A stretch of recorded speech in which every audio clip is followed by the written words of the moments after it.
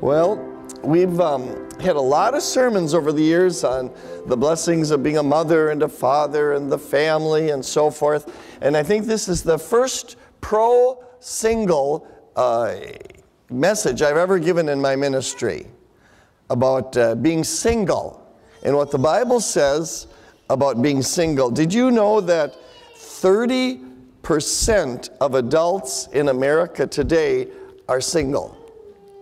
30%, 75 million adults in America are single. And 30%, we did the math on it at home yesterday, and 30% of the adults in this church are single. It doesn't mean you weren't married at one point, but young and old alike, adults. And you add the children, it's even more. We did the math on our little country church, and about 50% of the adults who attend our little country church are single.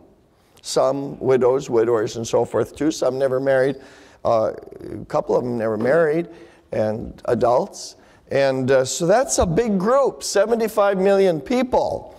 And now we all know that the Bible has a very high view of marriage and family. Very, very high view. But this particular text today in 1 Corinthians 7 also speaks of a very high view of being single. And it's a neglected topic. I remember when I was just graduated from college and I got a chance to work at a rescue mission in Cordova, Alaska.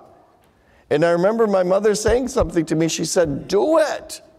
Do it. Because if you ever get married, you're never going to be able to do anything like that again.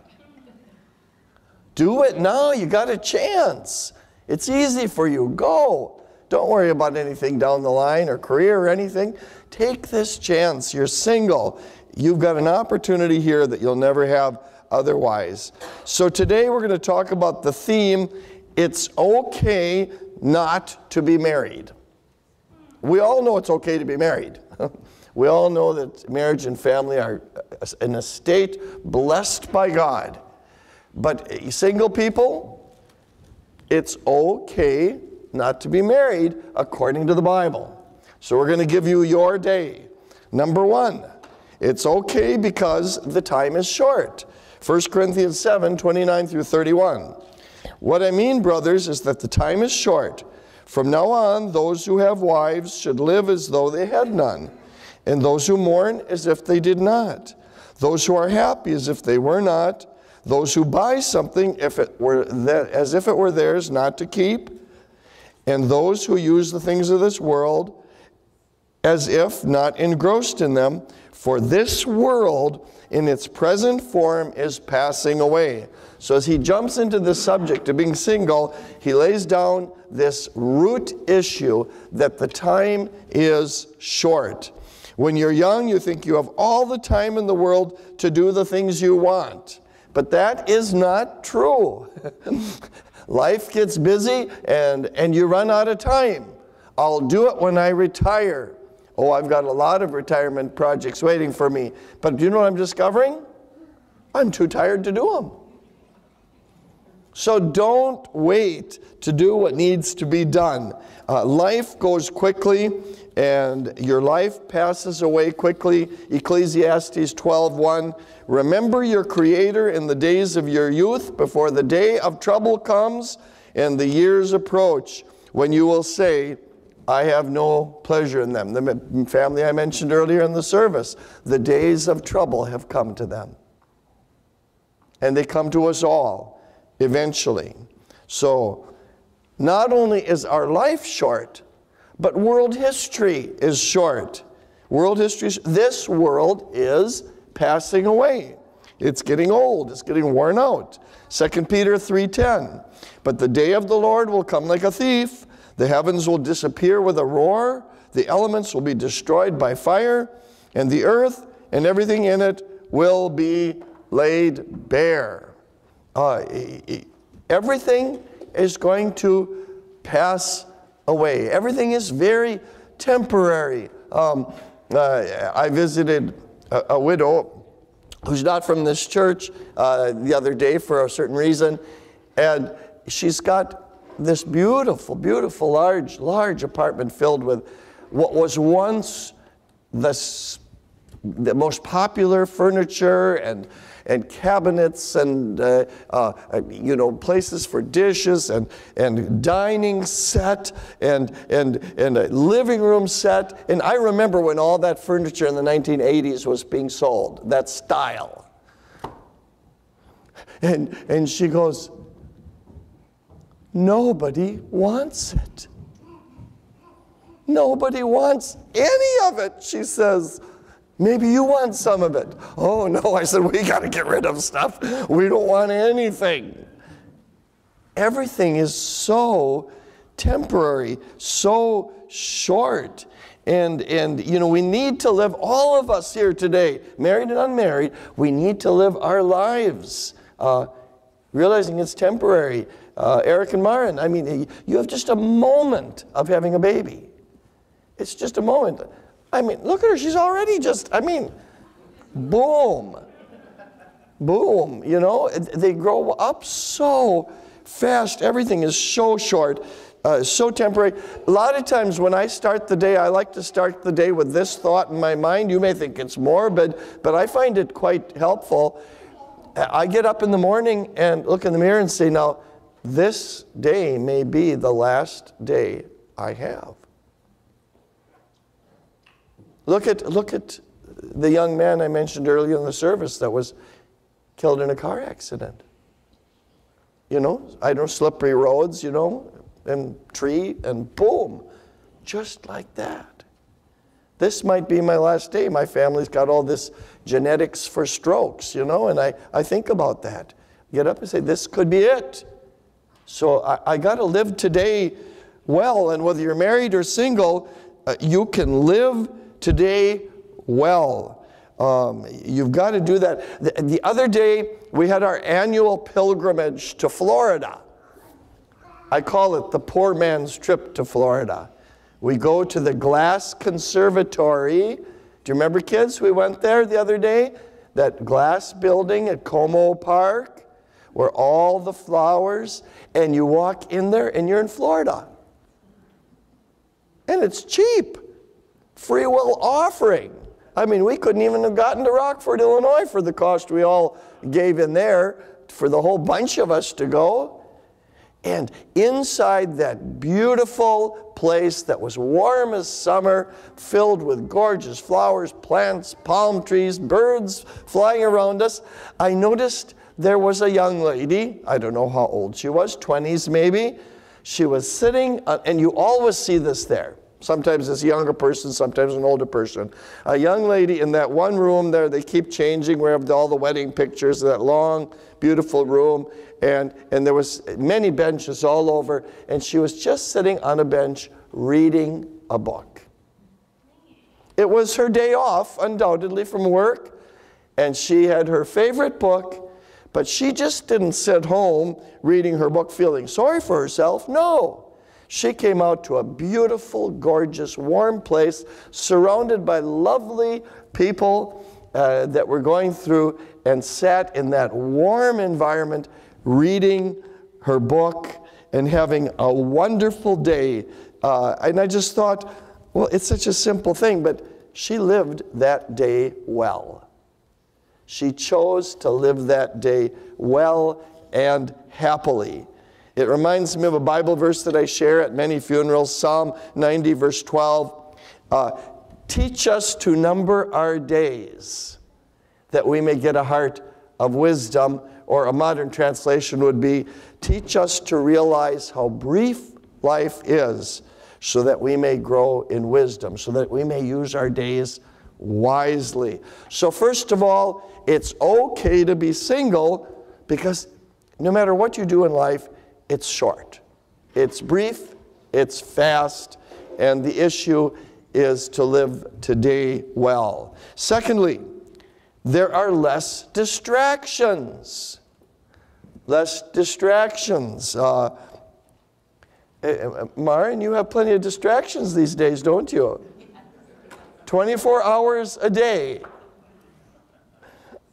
Wah! Yes, life has changed. It's wonderful, but, you know, not so wonderful at the same time. 1 Corinthians 7:32 through 34. I would like you to be free from concern. An unmarried man is concerned about the Lord's affairs, how he can please the Lord. But a married man is concerned about the affairs of his world, how he can please his wife. And his interests are divided.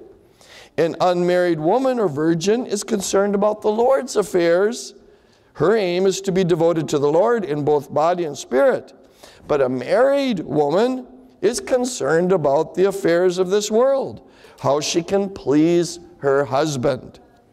There is a freedom to serve the Lord wholeheartedly if you are single. Someone went online, I post my sermons online, and a particular single young lady who is a full-time missionary, we know, some of you know her, she put a heart by this message. Because it affirmed her that it's okay. She is full-time serving the Lord in a way she could never do if she was married, and she's making a great impact. A married person has to please their spouse. They have to raise their children. That you heard the children here today just starting the list of things that their mommies and daddies have to do to take care of them. And it is a big, long list that you have to do if you choose to be married and have a family. And you have to earn more money. You have to stick closer to home. And the Apostle Paul was single at this point in his life. Now, many Bible scholars feel that at one point he was married because he was a member of the Sanhedrin. And according to some scholars, they say you have to be married to be a member of the Sanhedrin. And when he became a Christian, when he says, I lost all things, he was also including their wife and family, very possibly. That's speculative, but it's based on some good, reasonable thought. But now he's all alone by himself, and he has the freedom to do things as an apostle that he could never have if he was married. If you're single, you have flexibility you don't have if you're married. You can go places. You can try things. You can go on mission trips easier. Getting higher education is easier. Serving the Lord in remote places at a small salary is easier. The two of us were unmarried when we graduated from seminary, me and Pastor Craig Johnson. And there were two churches that were teeny that were looking for a full-time pastor at a less than half-time salary. And one was Cumberland, Wisconsin, and one was Eugene, Oregon. And I was originally from Wisconsin, and Craig was originally from Oregon. His mother was still living there, and of course my parents were living in Wisconsin.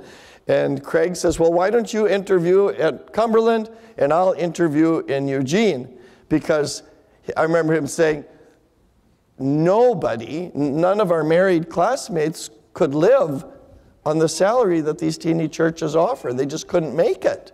But we can, and we could. We were used to it. And so we did. And he was called to Oregon, and I was called to Wisconsin. And it was a great opportunity. It was an opportunity for those churches, and it was an opportunity for us. Single pastors have a little harder time getting a call.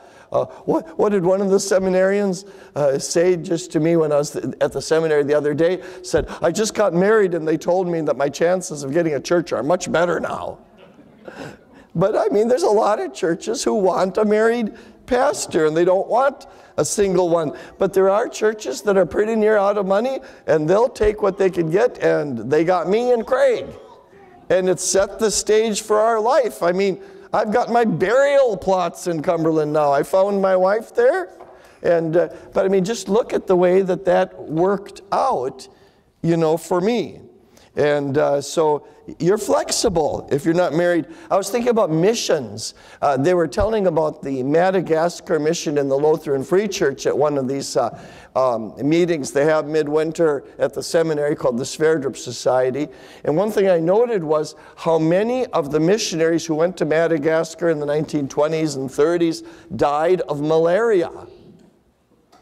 They got malaria and they died. I don't know, Sharon, you've had malaria a time or two, haven't you? But you had medicine, see? You went to the mission field after they had medicine. And they died. And it was such a tragedy for those who were married, because they'd leave behind a spouse and children. So the deaconess movement grew, where all these young women and then also some single young men were called to the mission field in Madagascar, because the chances are they were going to die anyway, so you might as well be single. But they were the pioneers who laid the groundwork for the gospel, doing a great work in Madagascar. Single young missionaries who were willing to put their life on the line, and they didn't have a spouse and children that would be left behind should they die. When I was single, I had time to be the chairman of the Ambassador Hymnal Project. I was the chairman of this project. It took 5 years of hard work to put this hymnal together. And Pastor Brian Davidson, he was the principal at the Christian school in Amory, and he was single, and he moved up to the parsonage, and a widower missionary from Alaska moved in, and the three of us worked together, and then I carried on the full-time ministry plus this, and Brian was the computer man, and Oscar was helping out with visitation, Oscar Brown. We called it the Lutheran Monastery. And us three guys were able to keep the church going and keep this project going, and we put together something that Augsburg Publishing House told us couldn't be done. We couldn't do it. But it was because we were single. It was because we were single and we could dedicate the time to the project. So if you're single and not distracted from the cares of marriage and family, you can take advantage of it and use it to serve the Lord in marvelous ways. And then finally, it's okay not to be married, and this includes those of you who are widows and widowers and older too. Don't feel pressured. I mean, if an opportunity opens up, great, but if not, it opens up special opportunities. 1 Corinthians 7:35. I'm saying this for your own good, not to restrict you, but that you may live in a right way in undivided devotion to the Lord. And I think this verse is a strong reason why the Catholic Church requires their priests to be single, and why the Orthodox Church encourages their ministers to be single, not requires, but encourages. Now, I don't know, the Free Lutheran Church is kind of the opposite. We got a strong pressure on trying to get young couples married. They call the Bible school the Shoot Factory, coming in and single and going out in pairs. You know, when I was single, Pastor Eldon Nelson, every time we had a pastor's meeting, I went to the church headquarters, he'd say, Tom, are you married yet? I'd say, no. What are you waiting for? Aren't there any girls up in Cumberland? Get married. You need to be married. So there was a lot of pressure the other way. But Paul here says, don't feel that pressure. You have got a chance to have undivided devotion to the Lord in a special way. Marriage has many benefits. My wife and family have been a great blessing to the churches we've served. But on the other hand, I put in a lot more hours in the ministry before I was married. I mean, I was in that big parsonage by myself, sitting there at night alone. I didn't stay home. I was on the road. My little Volkswagen that I drove, we were on the road, visiting people, going to things, belonging to community organizations. I even took a welding class and met people and was out witnessing. I had Bible studies all over the place. And then I got married, and I probably worked 20 hours a week less as a pastor, and they gave me a $450 a month raise. Yeah. When Sharon was single, she was a missionary teacher in Liberia, West Africa, and she could live off of very, very little money. Same with me.